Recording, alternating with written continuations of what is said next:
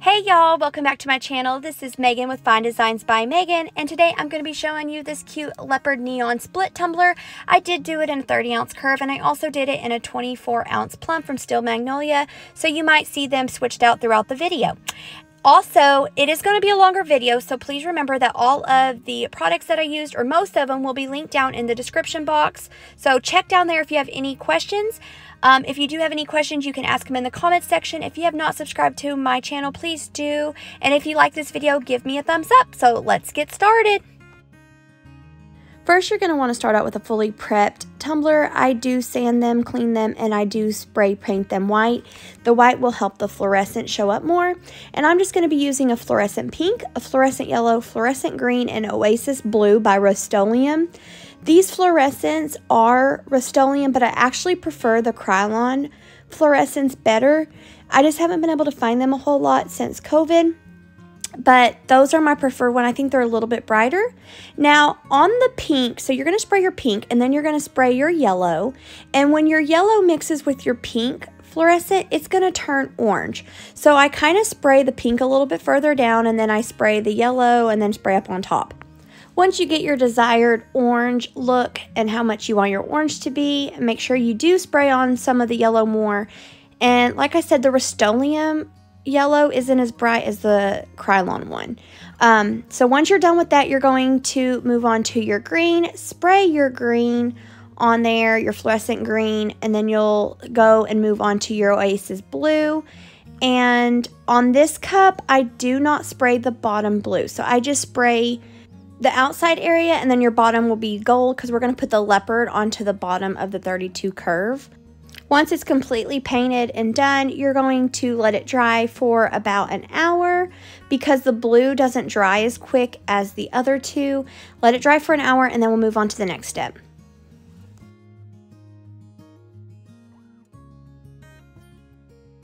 Now you're going to want to get a scrap piece of paper and a pencil and outline the bottom of the cup. That way we can get it proportioned in half.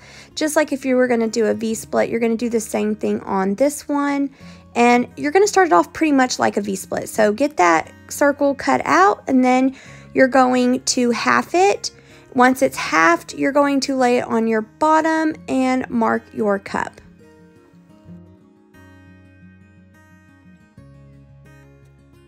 Once you have your bottom markings on both sides, I'm going to grab this magnetic ruler I got at Michael's, and it lays perfectly flat. Like if you're standing up, it's going to be perfectly flat, and it will magnetize onto your cup. And this is how we're going to get our markings up at the top. So you want your marking to be directly above the bottom marking. So once you have it perfectly straight, go ahead and make your mark, and then you'll turn it around and make your mark on the other side. And then we'll move on to the next step. Now I'm going to grab my tumbler cradle from Rustic Peach Boutique. I did line it with some felt to make it where it won't scrape any of my paint. And I'm going to grab my blue painter's tape and mark it from one side to the other, or lay it however you want to describe it. And I am going to actually put it on the outside of my line. So I hope this explains it. I want it to not overlap each other. I want them to literally butt up against each other because I want my bases to be more flat or fatter. I hope that makes sense. I'm trying to explain it as best I can. I'm not very good at explaining it. So like my outer edge of my tape, I want it to lay right up against the line, not go over the line, my marking line. If you need to see the picture of the cup to understand what I'm talking about, you'll see where like the blue base of the glitter is wider. That's why I have it like this, okay? And then I want my, instead of it being like a point of a V, I want it to just kind of be a little bit wider. I hope that makes sense, okay? I'm trying to explain it, but I'm not very good. And yes, you guys, it does take a little bit to lay your tape. And with this cup, you are going to be using a lot of tape. So I hope you're okay with that. If not, try to figure out a different way to do all of the taping.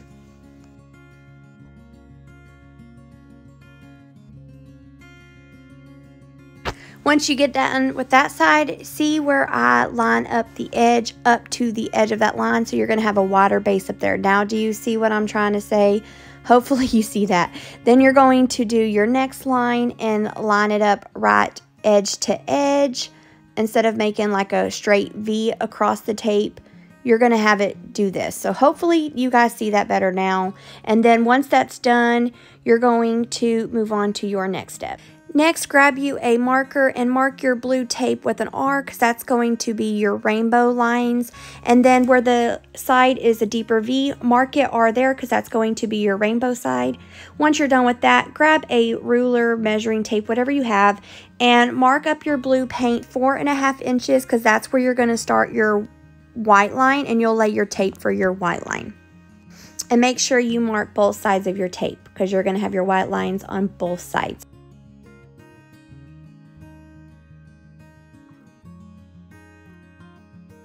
Now grab your painter's tape, and I am using 1-inch painter's tape. I forgot to mention that before. So grab your painter's tape, and you're going to put your tape right above the line that you made, that you created, and you are going to angle it up to the outside of the line that we had put up at the top.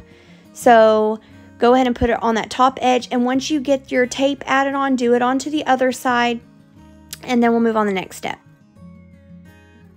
Now I'm going to get my knife, X-Acto knife, whatever you have, and you're going to cut right on the edge where it's overlapping the other one, because you're going to eventually pull up that tape, and you're going to make the white line go between your rainbow lines.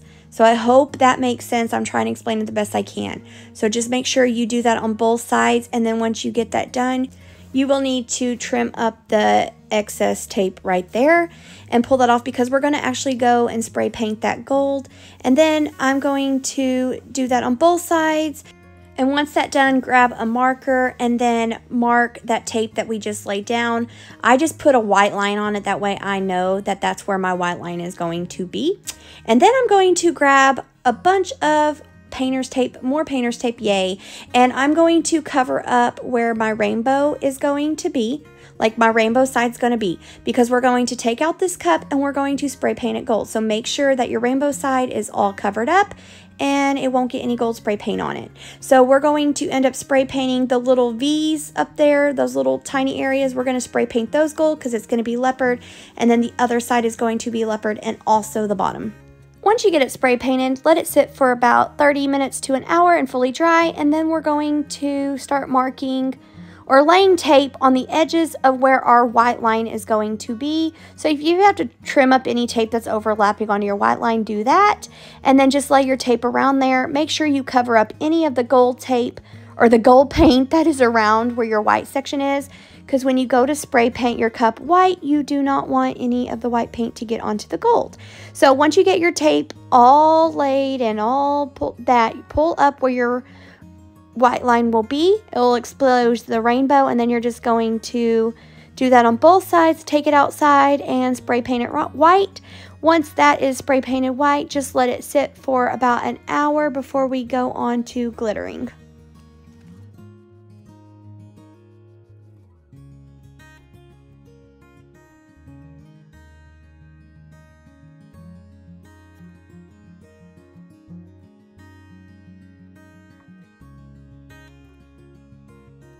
Oh, I'm jumping in here to say make sure you do trim up where your V split or your V is going to be up there on both sides. Make sure it's all trimmed up and nice and pretty before we go on to spray painting.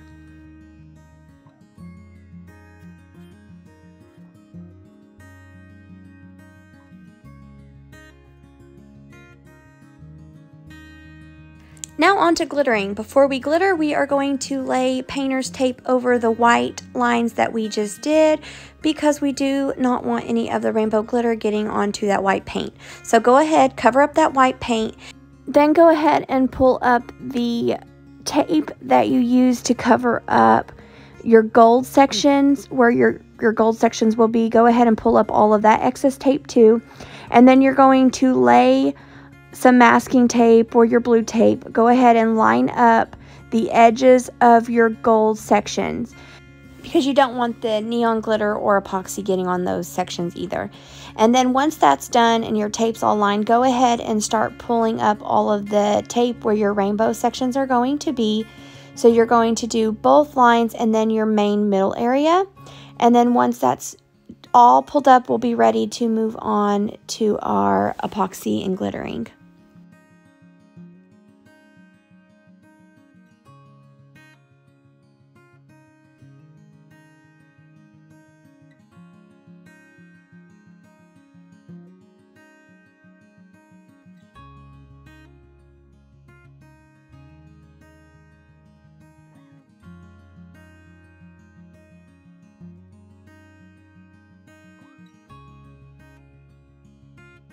Now we are going to apply epoxy. To do the glitter method, I am going to be using a fast set epoxy. If you're slower at glittering, go ahead and do a regular set so you'll have more time to apply your glitter. Once I have my epoxy on there smooth, I'm going to literally go back with my glove and pat the section that I applied the epoxy. If you ever notice when you apply glitter with the epoxy method and you ever have lines in your glitter, that's because you can have lines when you apply your epoxy. So if you pat it and make it rough looking, you won't have those lines anymore. So just there's you a tip and trick on applying epoxy and glitter. Now we are going to start applying our glitter, and the first one is It's Electric by Diamonds and Dust. I will actually be using all Diamonds and Dust glitter on this tumbler, and I'm going to apply thin coats of glitter the first time. So I'm just going to lightly sprinkle it on there, front and back, and this will help you with your ombraying instead of having like lines of where your glitters are. If you just apply a light coat first as like your base, then you can go in your second time and really do your heavier coats. This will just give you a better ombre effect. Okay, so there's you a little tip and trick on that one. And then once you're done with your pink, you're going to go in with your orange. And I'll be using Gnarly from Diamonds and Dust. It is a pretty neon orange, and just lightly ombre it down into your pink, and then you'll also sprinkle a little bit into where your yellow area is going to be, and just lightly sprinkle it, okay, into your yellow area and your pink. Where your orange is mostly going to be, primarily, you can do it a little bit heavier, but in those other areas, do it light. Then I'm going to knock all my glitter off before I go on to the other side, and then we'll move on to our yellow. The yellow glitter is As If, also from Diamonds and Dust. I'm going to sprinkle it lightly into the orange and then into the green section, and then a little bit heavier into where my yellow will be. Do it on both sides just like you did the first two.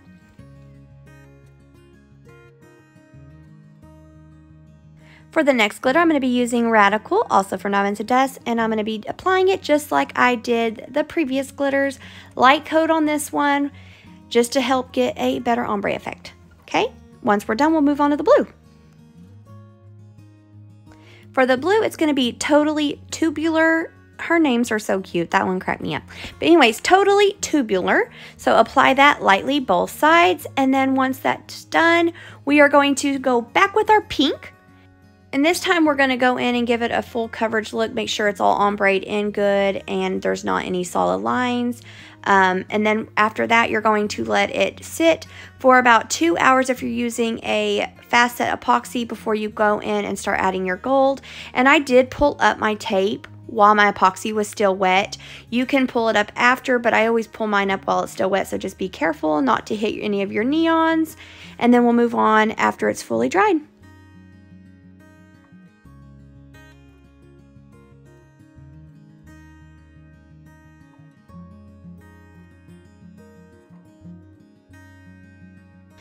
Now that it's dried, we're going to go in with Champagne from Diamonds and Dust, and I'm going to be using my glue mixture that I created. So it's Tacky Glue by Allenas Mod Podge Mix, and I am going to just start applying it onto the gold and make sure you're really careful not to get it onto the white.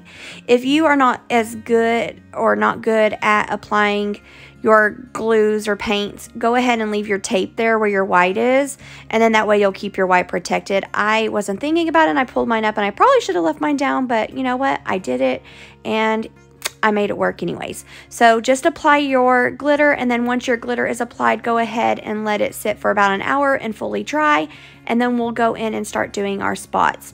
And so make sure you glitter all of your gold areas on your cup.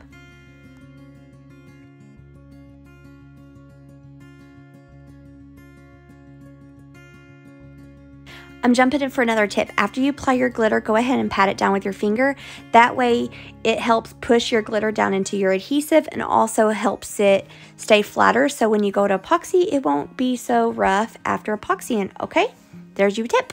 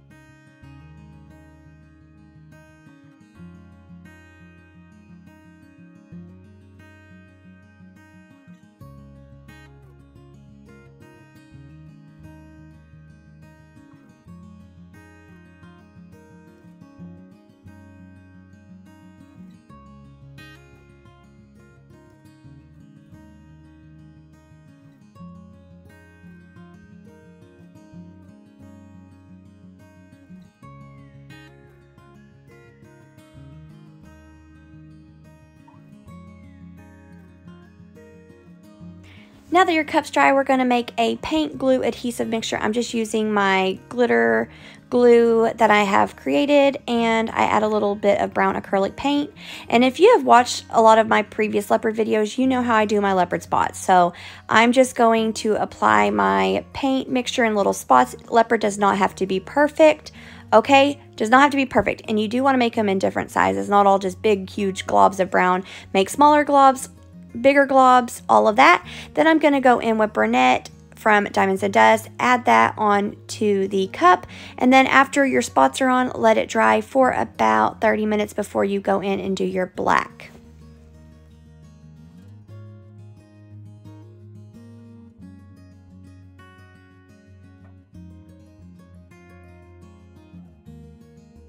For the black, I created me my own little glitter glue paint adhesive by using my glitter glue mixture and some acrylic black paint.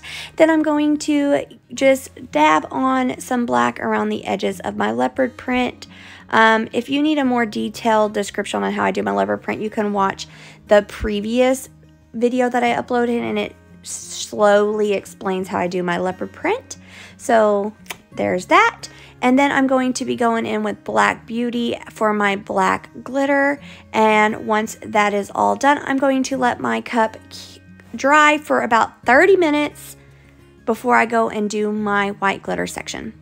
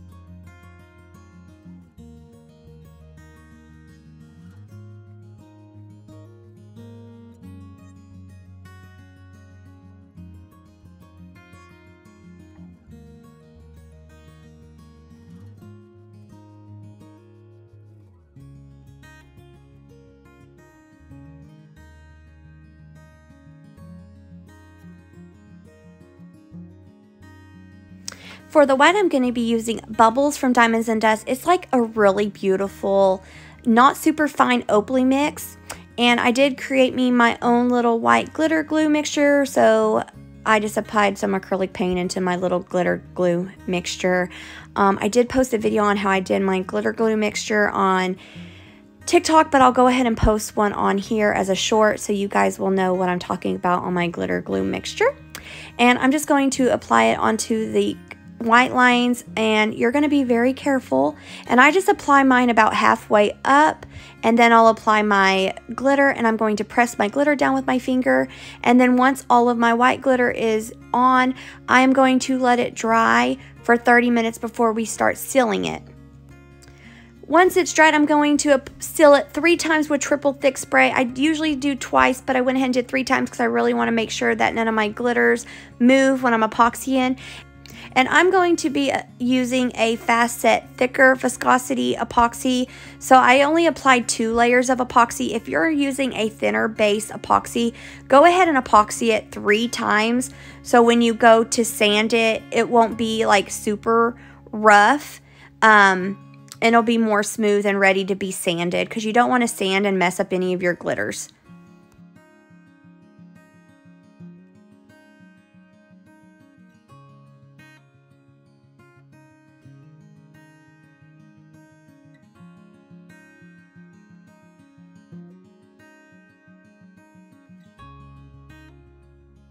Now I'm going to go in with this iridescent-y silver washi tape that I got from Hobby Lobby. You can use vinyl, you can use nail tape, anything like that, whatever you have, whatever color you want. This is just what I had on hand. I didn't have any vinyl that was really the color that I was wanting. And once you get your lines applied, go ahead and trim up around your top edges. Make sure your V areas are trimmed up and nice. And then once your stuff is applied, we'll be able to move on to the next step.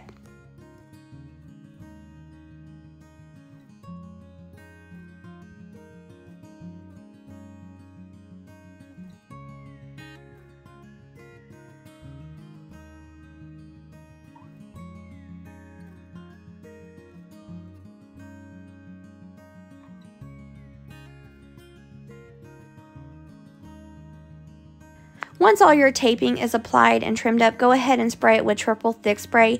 This will keep it all from lifting during epoxy time. And this is the 24 plump that I made, so you guys can see it. And I'm just going to apply 20 mLs of the fast set epoxy that I use. It is a thicker viscosity. I was able to have it nice and good with just 1 coat, but if you're using a thinner one, go ahead and use 2 coats.